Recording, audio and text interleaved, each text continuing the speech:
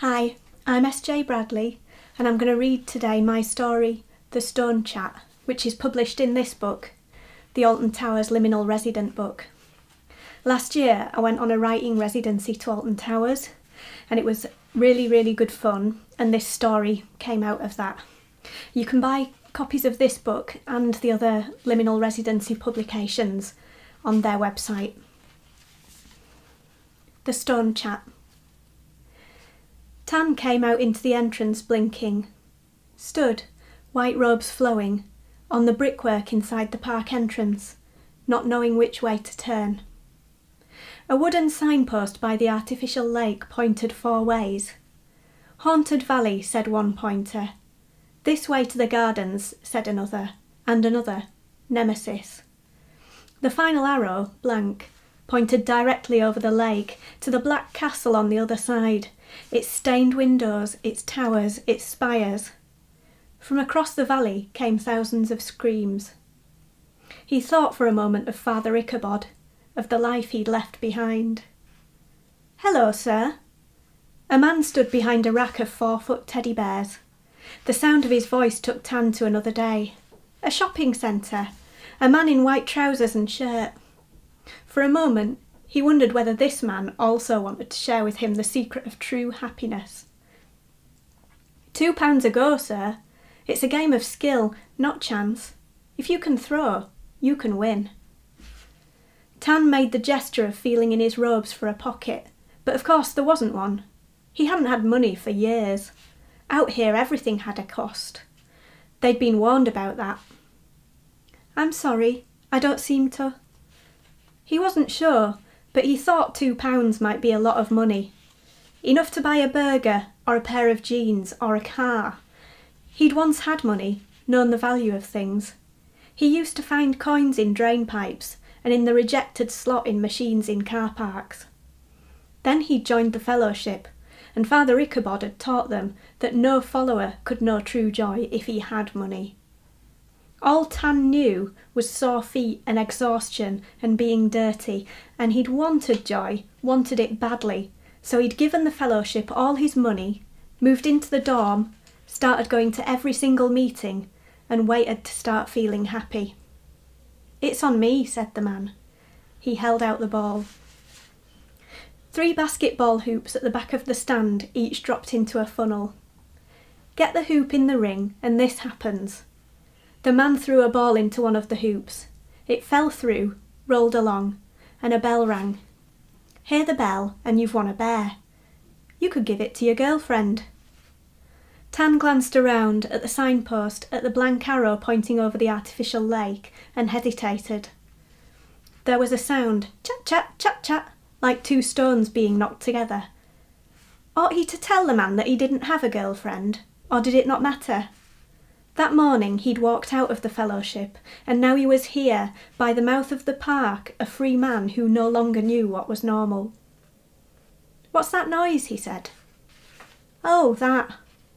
The stranger reached below the stand and showed him a tiny bird. A flutter of tiny brown wings, a feathery blush of warm pink. "It's a stone chat." The bird made a noise like no other creature Tan had ever heard. The clack clack clack clack of its call was a noise like pebbles clicking together in a dry valley. Pee-wit, it sang.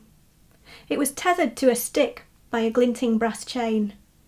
"If you really don't want a bear, you can have one of these instead." "Any hoop," said Tan. "Any hoop," the man agreed.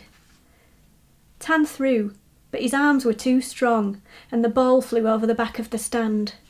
"Whoa," said the man. "Never seen anybody do that before." In the fellowship, Tan had been a provider. 6 days a week pulling a simple mechanical plough across the fields. At other times of year, cutting corn by hand with a scythe until his hands blistered. "Clack, clack, clack, clack," chattered the bird. Tan threw again. His second go hit the back of the stand, made everything rattle. Hoops clattered against the boards, and the bears jumped up and back as though they were in a disco. "Look, Mummy, a bird!" A little girl had stopped by the stand, her fingers sparkly with candy floss. "That's right," said her mum, without looking. "Now let's find your daddy." She pulled the little girl away. "Last throw," said the man. The bird's chest was pink as an azalea. No need for a key, Tan realised. The chain was thin enough for him to be able to break it with his bare hands. He looked at the hoop, focused on the distance, concentrated. There had been no sports in the fellowship, only silent reflection and working in the fields. They had to be receptive in case Father Ichabod wanted to speak. Always had to be ready. Chat, chat, chat, chat, went the bird. Tan stared at the hoop, mentally measuring the distance, and threw. Bounce, the ball hit one side of the hoop, then bounce, the other. Danced back and forth like a sparrow, then went in.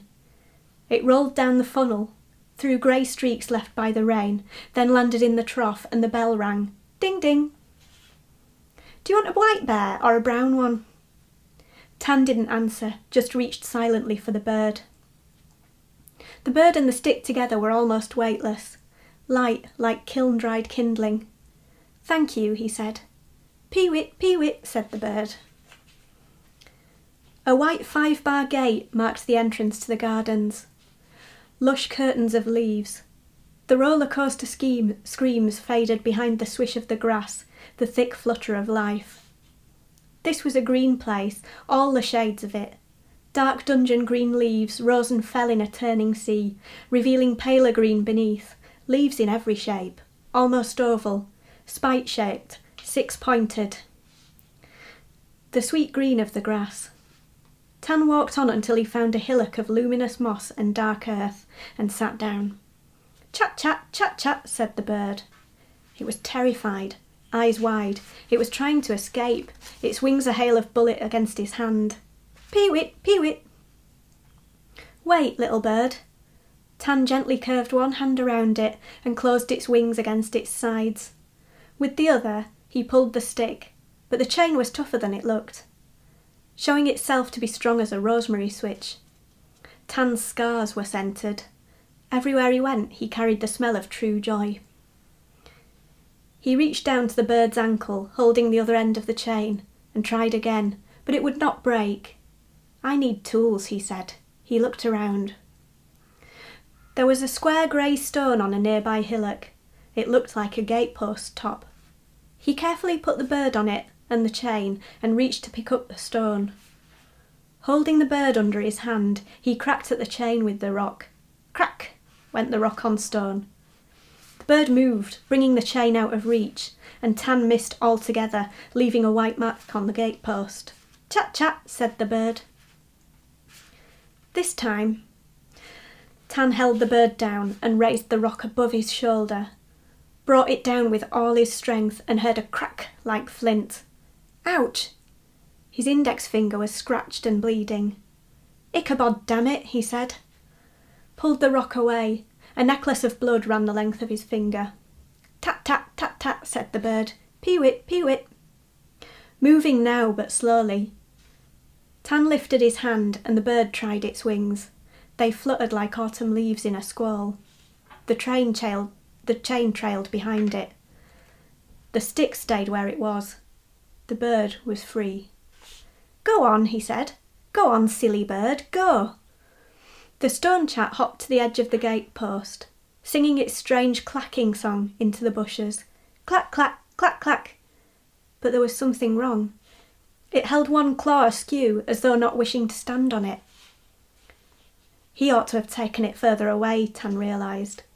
Tomorrow the parks team might come again, with their nets and their chains, and catch it. But as he reached for it, the bird hopped off the stone and fell, landing sprawled on one wing. "Chat, chat, chat, chat," it said. "Pee-wit, pee-wit." Tan was filled with a feeling of dread, as though his body were filled with swishing sea-water. He ought to have taken the bird out of the park altogether. Further away, somewhere into the surrounding fields, set it free on a farmer's land.